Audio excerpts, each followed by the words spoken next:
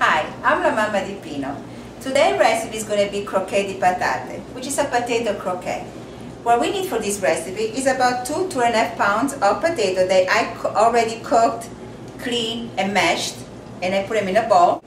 That's what we do. I already put half a stick of butter in here in the mix. We're going to put some salt.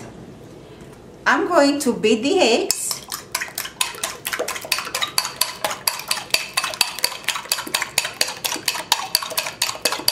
Just like that to break the yolk.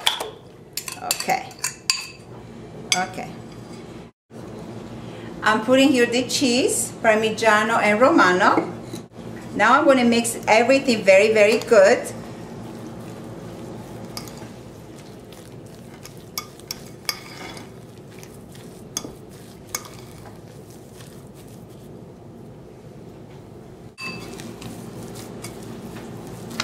I have to help myself with my hand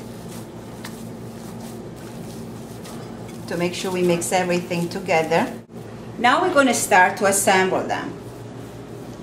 We're going to take some of the mix. I'm putting up the palm of my hand and I'm going to make a little cut with my finger. I'm not going to go all the way down. I'm putting one piece of the mozzarella stick and I'm going to fold it and going to make like a roll, okay? And then I'm going to press the bottoms just like that. Okay, now that we roll them, we're going to coat them in the egg white and in the flour and the breadcrumbs. Okay, just like that. Okay.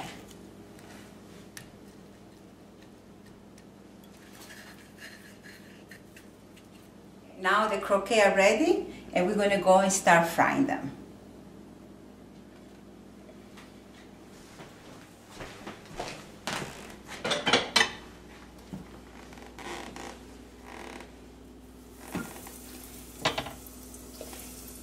We're going to put them in here, just a few at a time.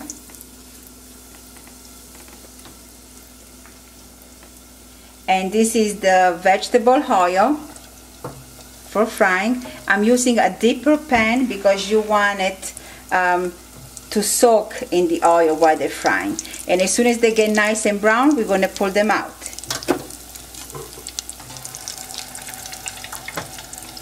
There we go, the first two.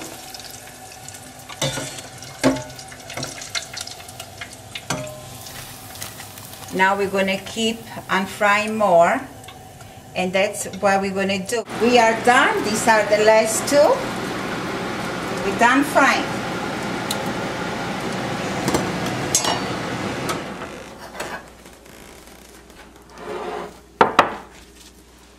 There we go.